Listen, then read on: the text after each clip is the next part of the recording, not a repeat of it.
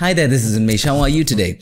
I just wanted to share with you a quick tip to save all the open files in Photoshop at once. So here we are in Photoshop, and suppose you gushed in a bunch of images, say for your website, and your website has a white background. So I went ahead and turned the canvas background to white. And by the way, to change the canvas background to any color, make sure you choose custom and select custom color, and you can select any color you want.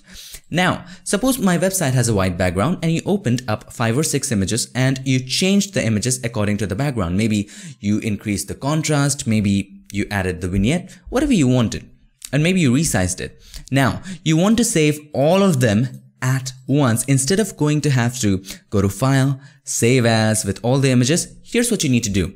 Go to File, Scripts, Image Processor. Now the image processor has a massive potential and we will be covering it in future tutorials. But for this tutorial, you can choose Use Open Images. Now, it has every step 1, 2, 3, and 4.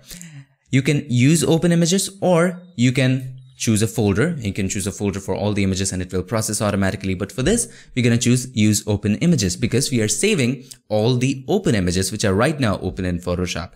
Now, second step, select the location you want to save the processed images. You can save it in the same location, or you can choose this and select the folder that you want. So I'm going to choose a folder in the desktop, and let's choose, say, JZ. And by the way, JZ has nothing to do with this, and click OK. Now, it's all fine.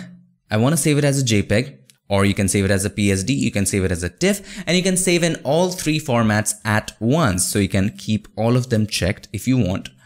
But I'm going to keep JPEG checked, and let's keep TIFF checked just for fun.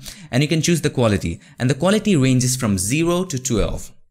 The minimum value is 0 and the maximum value is 12. The lesser the quality, the lesser the file size. The more the quality, the higher the file size.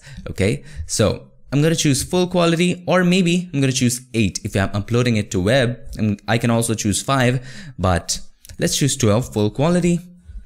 And for its preferences, you can also run an action to it, but we'll cover this in future tutorials. Keep this unchecked, include ICC profile, that's fun, and click on Run. Now it will save each one of them one by one.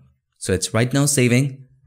It should do that automatically. And once it does that, let's open the folder to find out whether it has done the right job or not.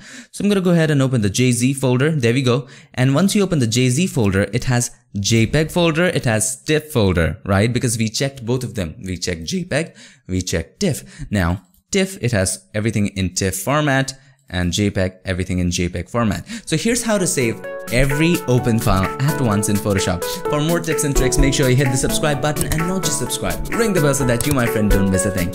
I'll see you guys in my next one. Till then, stay tuned and make sure that you keep creating.